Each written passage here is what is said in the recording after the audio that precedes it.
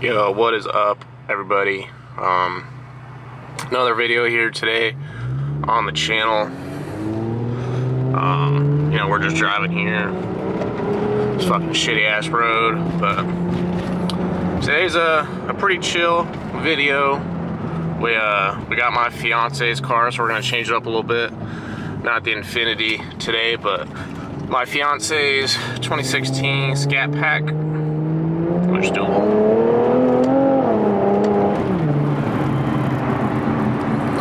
Was a little odd, but so 2016 Scatpack. She got her Vicrez Widebody kit. So we're gonna be putting that on today. So we'll kind of do a breakthrough, or breakthrough rundown of the install on that Widebody kit. She didn't want to have it get painted because she's gonna get her Scarpack wrapped. So stay tuned for that. It's gonna look pretty fucking cool. So other than that, ignore the fucking lights on the dash. It's pretty sure my tire sensor is out because I got brand new fucking tires and it says they're at 20 psi. So I have to get that shit fixed, and I finally got my JB4 cable replacement coming in. I didn't even know you could buy just a replacement cable, but I snapped the cable because I went to go press my e-brake and I forgot the cable was wrapped around the e-brake, and that shit just fucking snapped out of the OBD reader. So order a new cable for that, so hopefully the car will finally be running like it should be. I mean, it's been running fine. I just don't think the JB4 map was, it's still flashed to the ECU because I'm just not feeling it. But other than that, car's still running good. Other than that, so we'll just, we'll just get right into the video of installing the Widebody kit, and hope y'all like it.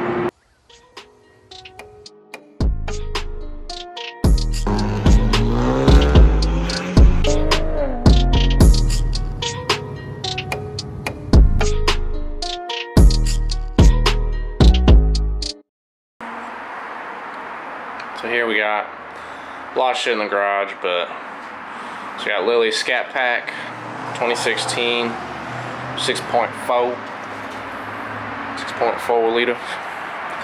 So decided to get the Vicrez Widebody kit.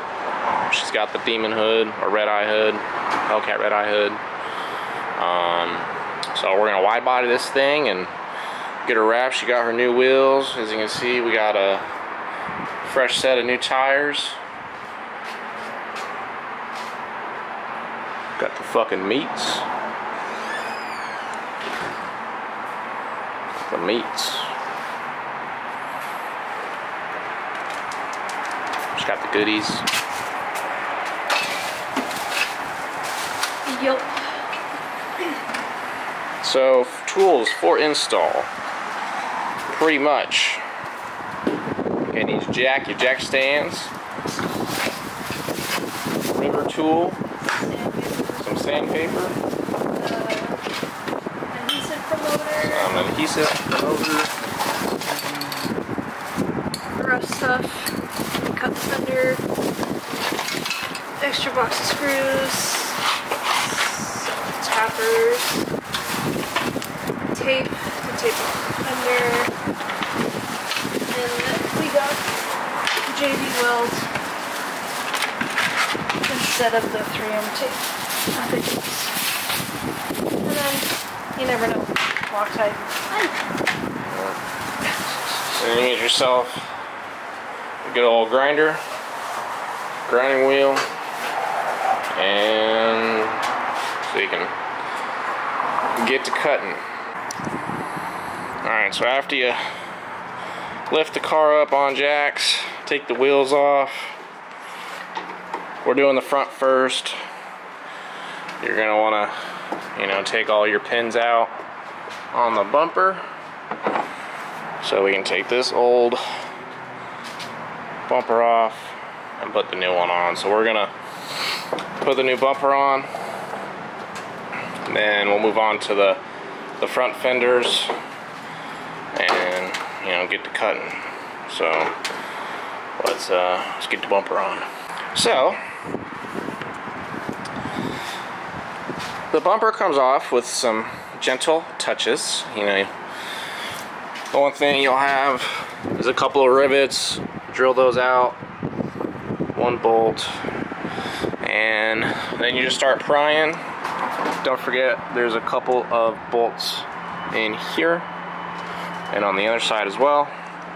So you start prying, but the one thing that should not happen. Oh, shiver my timbers! That just fell from somewhere. Not too sure what it is, but we're gonna, you know, go from there. We'll start the car and make sure it's running fine. I think when her car got worked on, they just left a fucking, you know, obviously just left a fucking piece hanging, and it just fell when we pushed some pressure and tried to take the bumper off. So bumper's off, and after that, you know, we'll just disconnect all the wiring for the fog lights, and we'll get the new bumper in and get ready to get in. So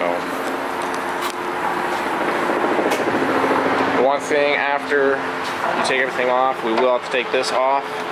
There's a couple of push pins on top and on bottom. That should just come off pretty easy. I think the Challenger just looks goofy with no bumper. It looks like an ugly fish. Like, looks like it has teeth. Like, I don't even know how to explain it, but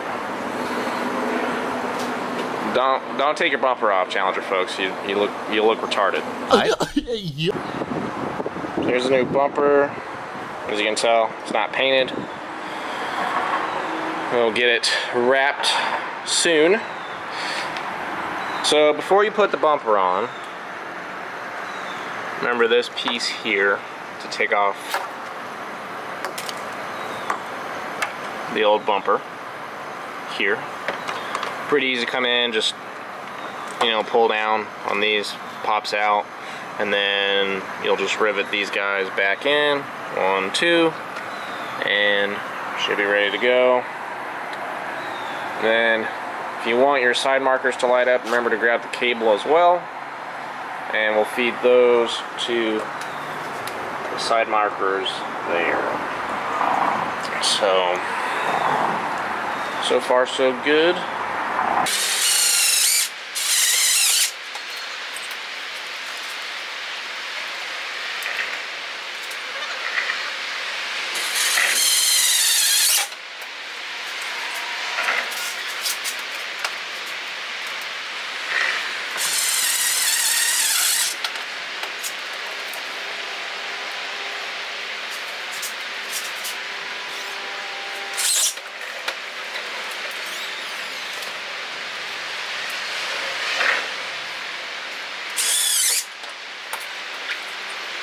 Several hours later. Alright, y'all, well, day one is complete.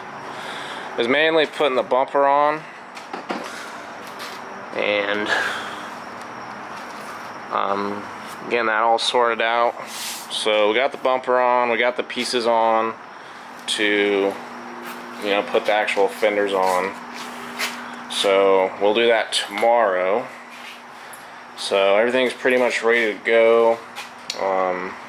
We left out the screws because that's what we're putting into the... We're gonna see if we have to cut the fenders, because I mean it's close, but this one's closer than the other side. Yeah, this one's closer. So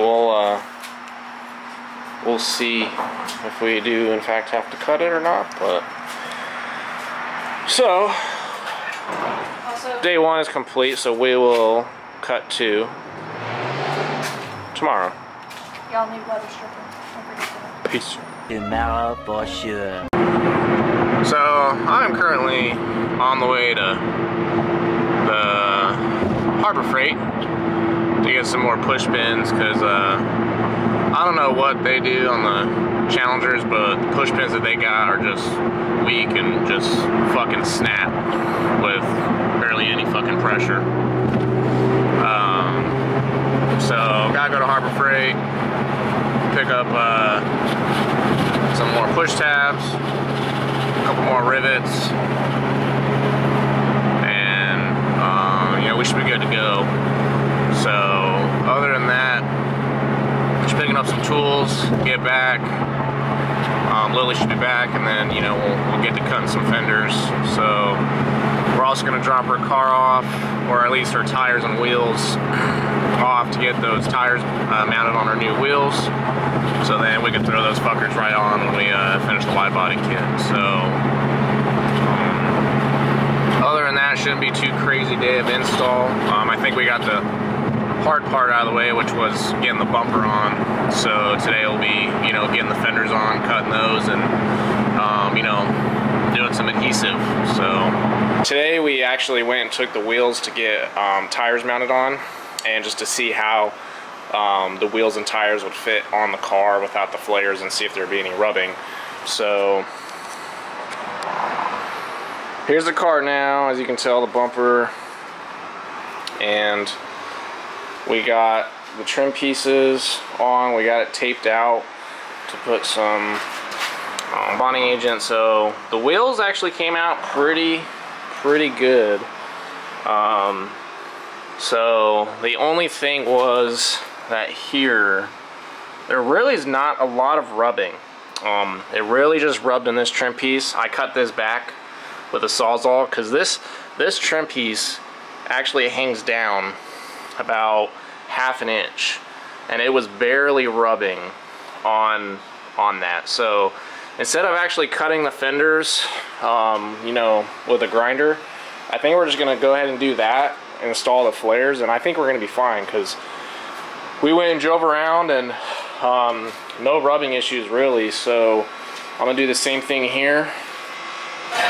I'm gonna take the Sawzall and go from this third screw over. I'm gonna cut this piece out down to this third screw here as well, and cut just this vinyl trim piece out here, and go from there. The back really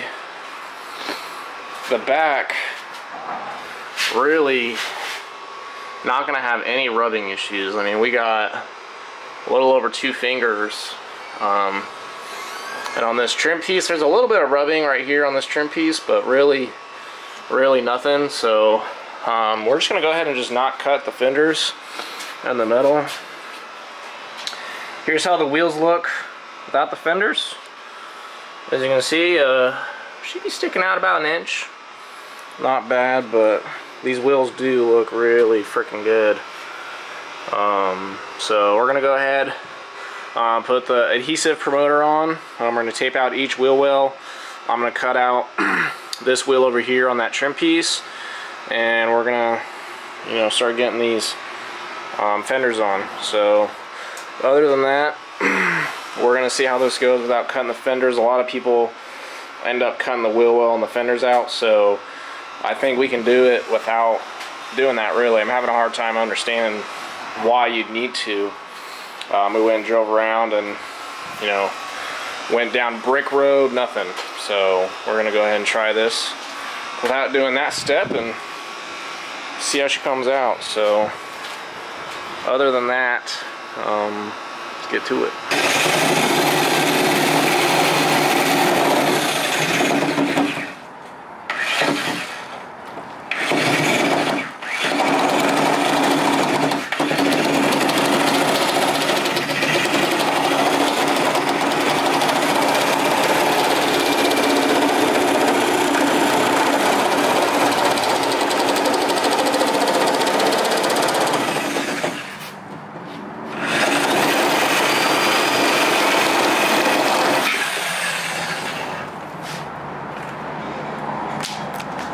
And threw it on the ground.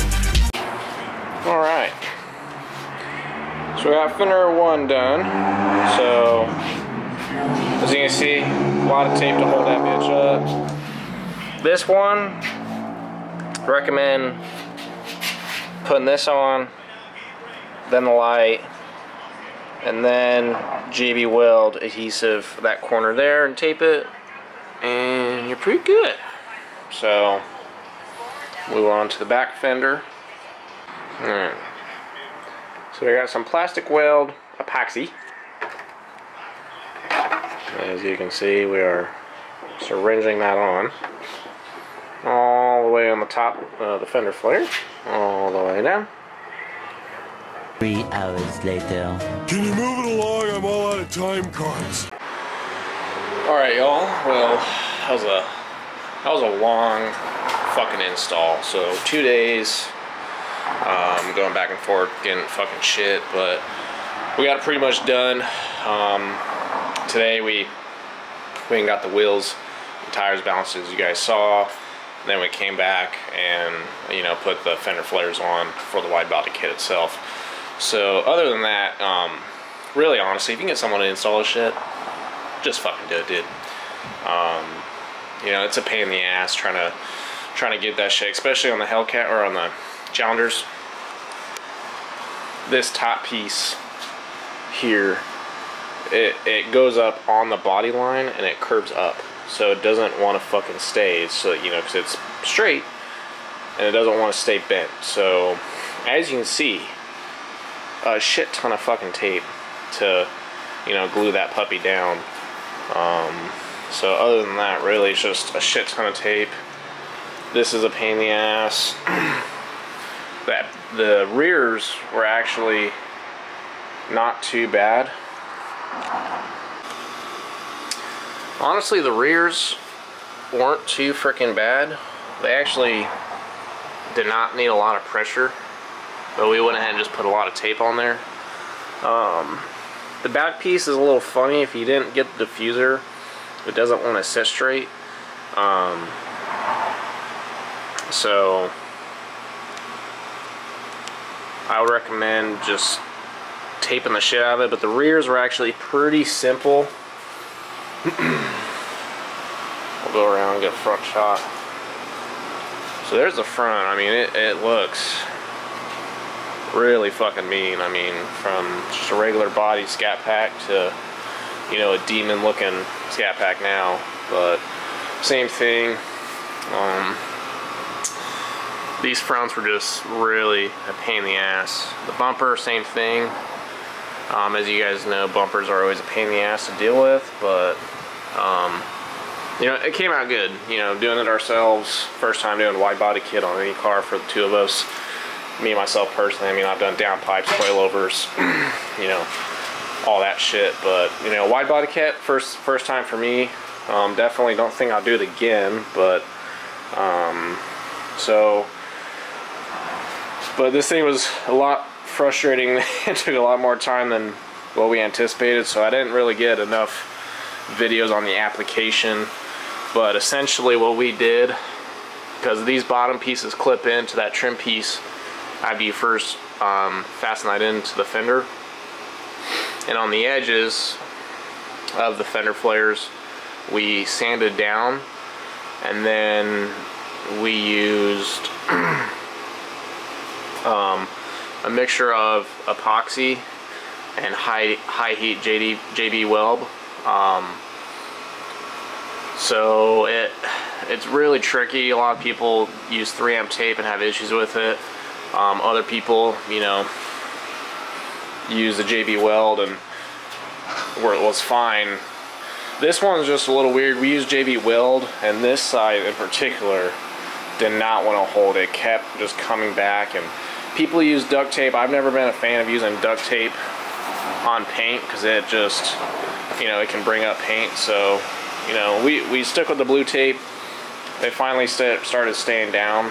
So we'll pull the tape off tomorrow and see how she looks. I'll show a clip of all the tape pulled off, and then, you know, after that we're gonna wrap this thing and, you know, get her looking all uniform in one color. But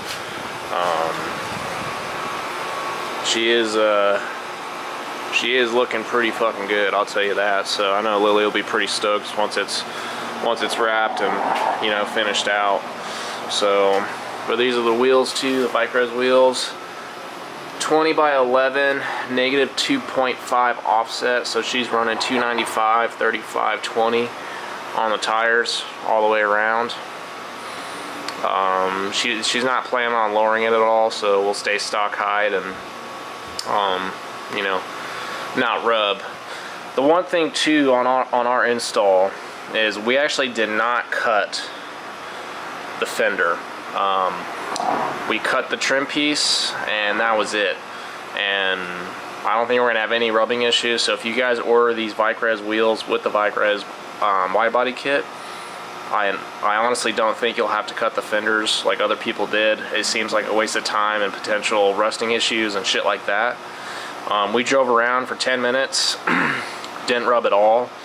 So I think we're gonna be straight. So other than that, super pleased. Super pain in the ass. We're pretty fucking beat, but I think it'll be worth it in the long run. You know, it looks fucking good, and you know, we'll go from there.